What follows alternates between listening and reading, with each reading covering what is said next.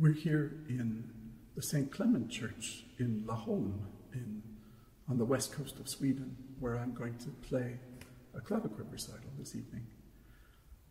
I'm presenting one of my favorite pieces. It is a transcription of the Ciaccona from Bach's D minor Partita for solo violin. The transcription is made by Harald Vogel and Edoardo Bellotti. Harald Vogel, for many years, has thought about this piece as the story of Orpheus and Eurydice. He looks at the rhetorical figures in this piece and sees the possibility that Bach followed the outlines of the story.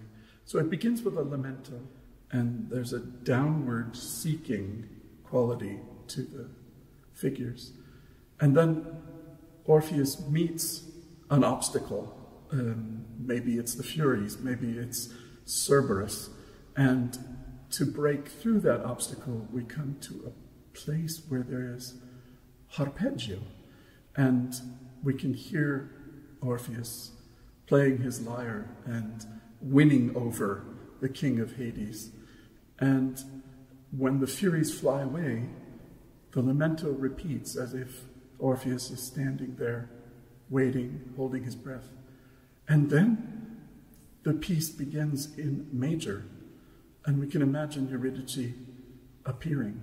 And the major section goes from wonder to dancing to ecstasy, and then a very still place with open, large intervals where you might be able to imagine Orpheus and Eurydice climbing toward the light. And you know that the only thing Orpheus has to do is to trust that Eurydice is following him and not turn around. And when he turns around, the music goes back into a dramatic minor, and Eurydice falls away.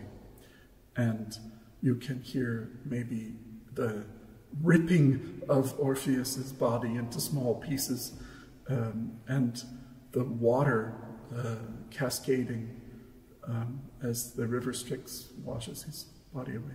And then it ends again with a very quiet lamento. This is a way of thinking rhetorically about this piece that maybe was previously thought of as abstract music.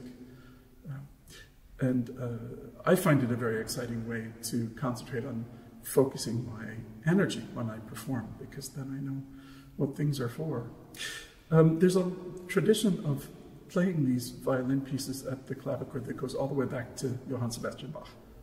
Bach loved to sit at the clavichord with the manuscript of his solo violin works and play them with a simple accompaniment. We have had versions of these violin pieces for keyboard. Everyone from Johannes Brahms to the wonderful modern transcriptions of Gustav Leonhardt. And this is in that tradition, but Edoardo Bellotti and Harald Vogel have formed this one especially for the clavichord.